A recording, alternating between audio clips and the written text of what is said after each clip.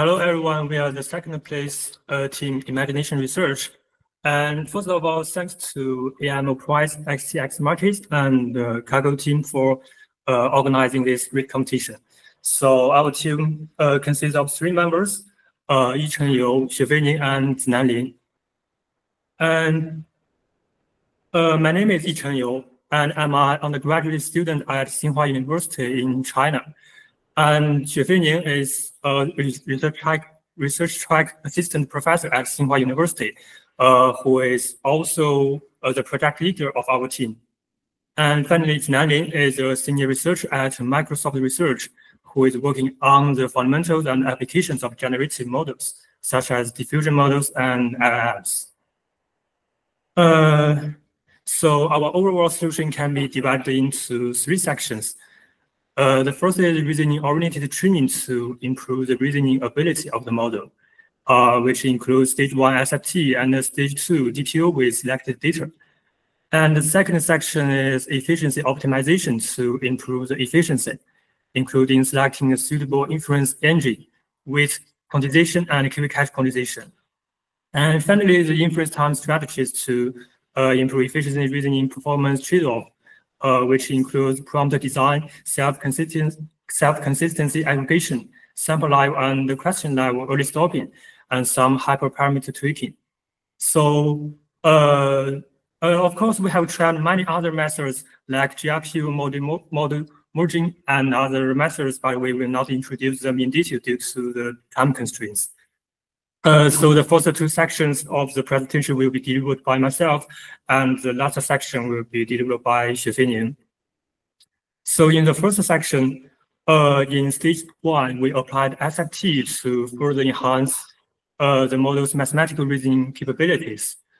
And we choose DeepSeek's 14B distilled model as a base model, and use the data size combined from LESR1 and IMO. So both of them are high quality responses for a hard math problem generated by DeepSeek R1.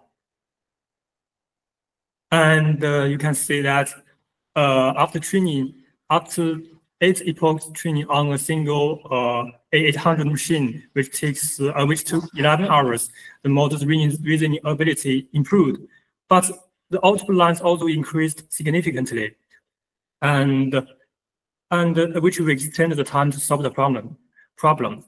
This is not what we designed. So to reduce the output length of the model, we applied DPO, or known as direct preference optimization. And here in the data preparation stage, we selected the open R1 mice data size. And in this data set, each problem was generated with 2 to 4 reasoning passes by DeepSeek R1, and we use the 3 criteria to fit the DPO pairs, and the Y omega here represents the chosen response, and the YL represents the rejected response. So the first criteria is preference, which means the chosen response should be shorter than half of the rejected response, and the second is length. We choose the chosen response should not be too short to eliminate the questions that are too simple. And finally, the similarity, which means the similarity between the chosen response and the rejected response should be less than a threshold. In this way, the model can more easily line the differences between the chosen one and the rejected one. So finally, we fitted 2 key pairs for training in the DPO stage. And we use the single A800 machine to train for 4 epochs on the 2 data size, which only took 40 hours. And the table below shows the final results on AIME25. And we sample 32 times for each question, including direct reasoning 16 times and code solving 16 times. We can say it only took overall 400 machine hours, which saves many of the time.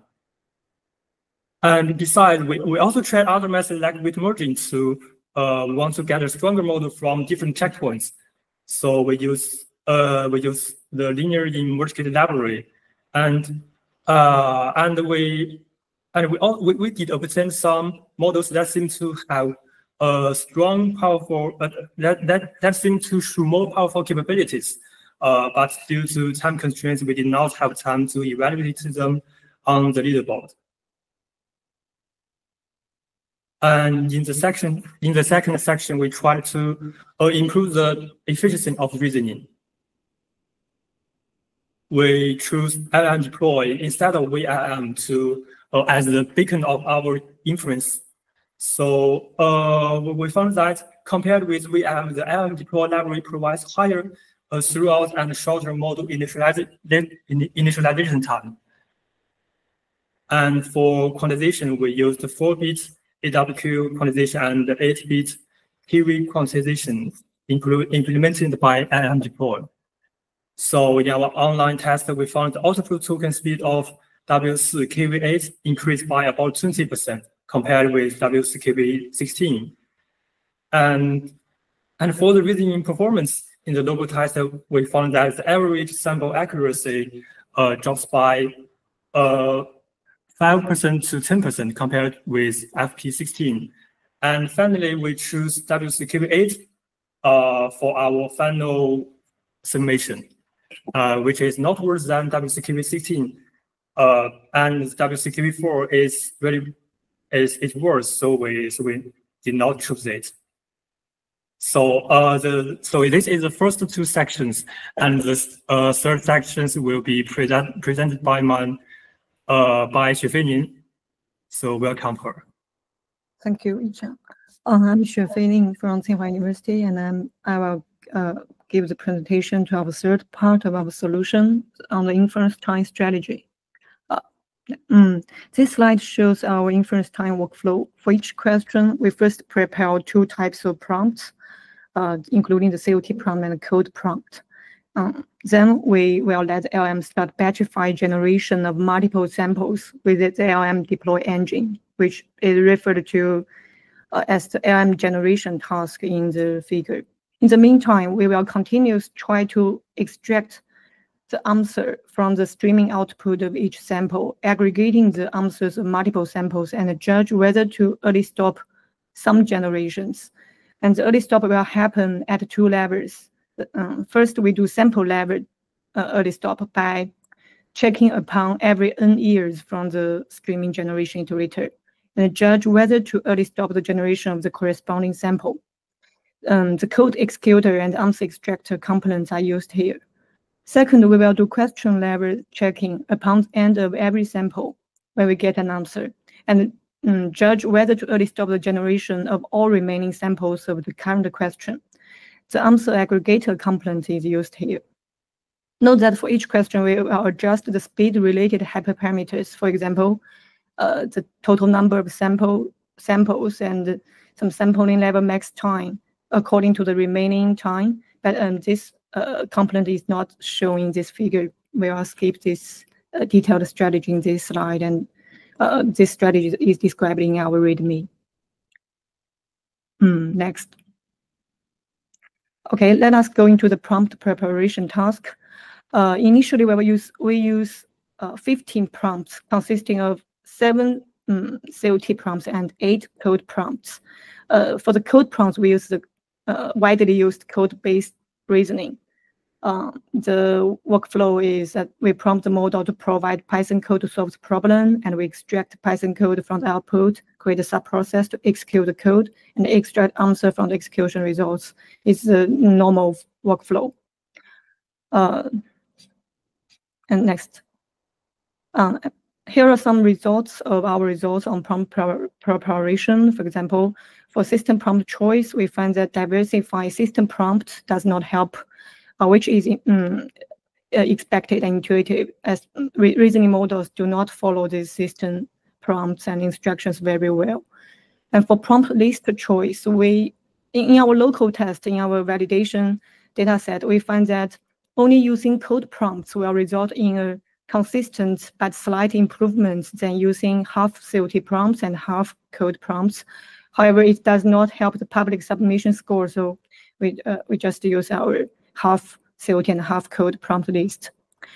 For number of samples in the local test, we find that continue to increasing the sample number will help achieve better results than only use 16 or 15 samples. But due to the limited computing power on the submission platform and our limited submission quota, we do not thoroughly experiment with the best choice of the sample number on the online platform. We just go with 15 for most of our submissions. Next. We also analyze how frequently the code prompts will lead to code output, actually lead to code output, and or lead to code error, or lead to a code that can be executed but give wrong answer. I will skip this analysis here, but this analysis is also provided in our document or write-up. Next. Okay, next I will describe our sample level early stop strategy. Next, first we know that reasoning model will self-doubt a lot after obtaining the answer early. Even it will give out the same answer after a lot of self-doubting finally. So, and in most cases, after giving the answer between the pair of sync tokens, the model will rewrite the solution again. This means that for many samples, the sample answer will occur twice, at least for many samples. So we can reduce the wasting tokens by early stopping the sample generation. There is a reference method called probe in the middle. It inserts a probe after a certain number of tokens. The probe is, oh, I got the final answer. And if n consecutive answers have high confidence and consistency, then it will early stop the generation. Next. In our experiment, we find that the probe in the middle method can decrease the generation token length. However, the additional queries will cause the overall latency to increase in our case. It needs further inference optimization. So to simplify our final inference workflow, we don't actively insert probe, just passively detect the answer. Specifically, after detecting the first code that can run without error, or the first answer in the boxed parentheses, we early stop the generation process of the corresponding sample.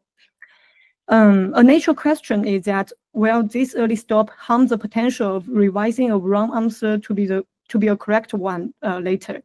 So in the local test, we verify that these cases are not that usual as we might think. As we can see, the cases where the first answer is wrong and the final revised answer is correct is very rare, which is marked in green in these figures. So we go with this sample level early stop solution and don't wait for the second answer or the third answer to check the consistency. Next. Then I'll introduce our question level stop strategy. The difficulty varies across problems, so we aim to avoid spending too much time on easy problems. As shown in this right figure, the output length also varies considerably across samples for a single problem. This suggests that for some problems, we may obtain several correct answers very early, but still need to wait for the longest samples to finish, and this will result in significant waste. So our method is to early stop the generation for the question if enough certainty is achieved by examining existing answers. So specifically, we terminate generation of the question when the majority of the output are consistent. Next. In our final solution, we just use consistency-based voting to aggregate the final answer, but we also tried LLM-based aggregation. That is, we give several answer choices we get from the multiple samples and their corresponding rationales to the LLM, and let the LLM to verify each one and choose the best one. In our preliminary experiments, this aggregation method cannot stably achieve improvements. Through simple inspection, we hypothesize that our fine-tuned model is not good in doing this type of verification. It is resolving the question in most of the time. So it is not following the instruction that you need to verify the logic of each answer. It is just resolving the question. So maybe use an instruction-tuned model instead of reasoning model to do the selection will be better. But using multiple models will cause additional complexity for the inference pipeline. So we don't further try this. Next. Finally, we show some hyperparameters we use for LM generation here. Actually, we don't know if these parameters are the best. It's just like somehow good according to our some submissions.